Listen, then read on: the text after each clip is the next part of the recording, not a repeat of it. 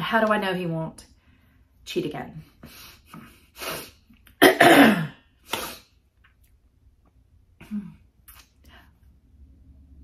So how do you know if you commit to trying to work on the marriage that he won't cheat on you again? I think that's the big question. And I would guess and assume it's a big fear for most of us who are choosing to stay after infidelity. It's a valid question and it's a scary question. So I want to take just a few moments to unpack that a little bit, and let's talk about what's in our control and what's out of our control and what to do about it. So stay tuned.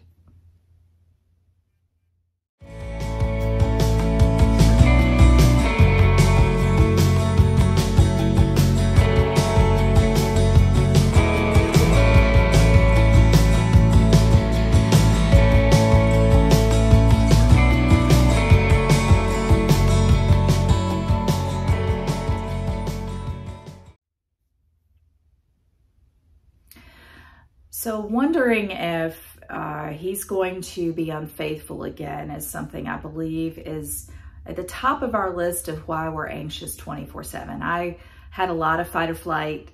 Matter of fact, I pretty much lived in the state of fight or flight for a long time, wondering when the next shoe was going to drop. I see that a lot in my Facebook group, as well as when I talk with my clients, that it's trying to feel secure after someone has betrayed you like this is difficult, because if they can do it once, they're going to do it again. Or, you know, how can I be sure that I'm going to put this work and effort into healing our marriage, and he's just not going to run off and do this again? I feel like I'm going to waste my time.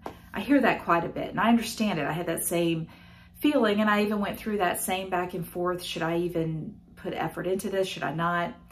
So as you're struggling through the same set of questions, concerns, if you will, here's some things to consider. First, you don't know if he will or will not cheat again. I wish I had a better answer for that. I really do. I wish I could tell you that there are guarantees in life, but there are not. Unfortunately, we are taking a very big risk by staying. And that is just the truth of the matter. We are taking a risk. We are stepping into the unknown when we agree to work on this marriage. Similarly, if we were to choose to divorce, we need to understand that too is a whole other set of risk and a whole other set of unknowns, right? So risk is risk, unknown is unknown. We cannot predict the future. And when you're dealing with any other human being on the planet, there are never guarantees, because you cannot control that other person. I believe it's important that we embrace what I just shared. We have got to come to a place where we acknowledge fully and we come to acceptance that we cannot control them. I know it's scary. I know that's a concept that none of us really want to hear or process, but we cannot control another human. We just can't. It's just not part of the way the world works. What we can control is ourselves. So if you're wondering right now, am I wasting my time? I'm so scared. Maybe he's doing all the right things right now, but I'm still scared to death. If he did it once, he's going to do it again. Or maybe you're hearing from the world, you know, once a cheater, always a cheater, and all that garbage out there, and all this, and you start going, oh my gosh, you know, what if I'm wasting the best years of my life? I mean, what if 10 years down the road they do this again and I could have been free and married somebody? There's a whole lot of woulda, shoulda, couldas. There's a whole lot of things. When we choose to stay, we need to make this decision because this is what we want. For me, ask yourself the why. Why am I staying? What is it? Here's my why. First of all, I believe wholeheartedly in the covenant of marriage. I pledged a covenant, even though my husband broke his side of it. I believed in mine, and I loved my husband, and I as hurt as I was, I felt like that love I had for him and the love I knew he had for me, because I knew he loved me, and I saw he was going through deep limerence. I saw it. I was watching it. It was like a bad horror movie. And I kept screaming, get out of there, get out of there. But he, you know, he was in it. He was deep into it. I wanted to be able to one day look in the mirror, even if my marriage dissolved 10 years down the road. And I wanted to be able to say to myself, I did absolutely everything within my power. I did everything I could. And I did not want to walk away until I knew I had done everything I could. That was my why. I didn't stay for the kids. I didn't stay for financial reasons.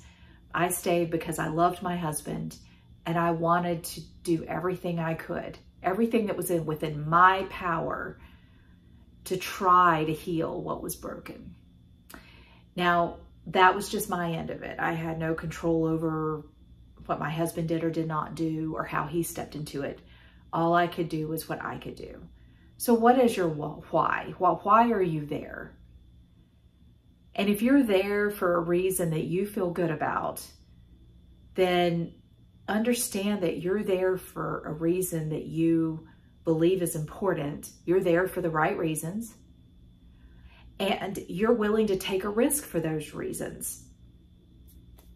The risk is worth it. The risk is worth the potential outcome. That's how we take risks in life. We know there's a chance it'll fail. We know there's a chance things won't work out, but we take a risk anyway because we understand that if the risk produces what we would love for it to produce, it'll be worth every second of it. And if it doesn't produce it, well, then we will have no regrets because we tried for the thing we wanted.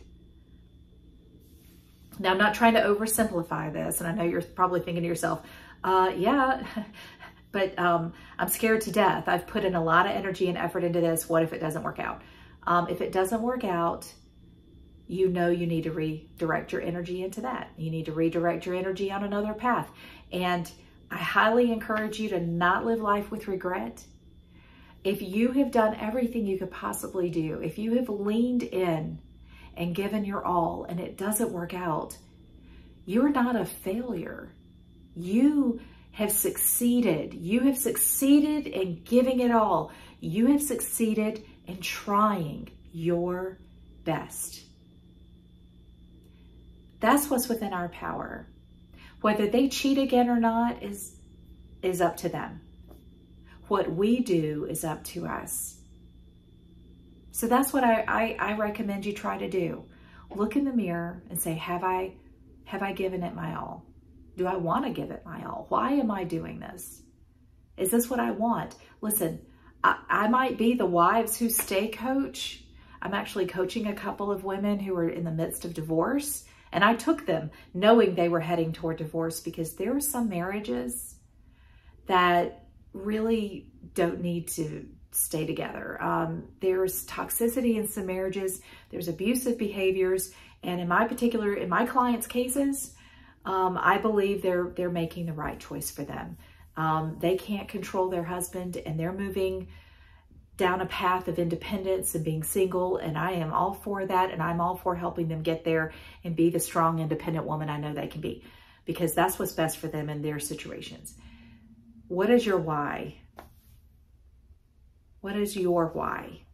And are you willing to step into the risk, to lean into that and do the absolute best you can? That's all you can do. Okay, we need to give ourselves grace. We need to give our relationship grace and understand that's all we can put into it is what we have. So will he cheat again? You don't know. I don't know. We can't control it.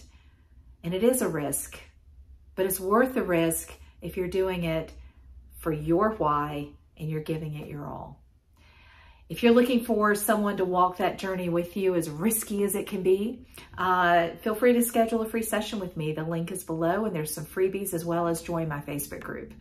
And you know, guys, all I can say is lean in. Whichever choice you make, whether to stay or to go, lean in and just do your best. Just do your best. That's really all we can do, my friends. Give yourself grace and just focus on what you can do. Okay? Can't control them. What can you do? What can you put into it? And give it your all.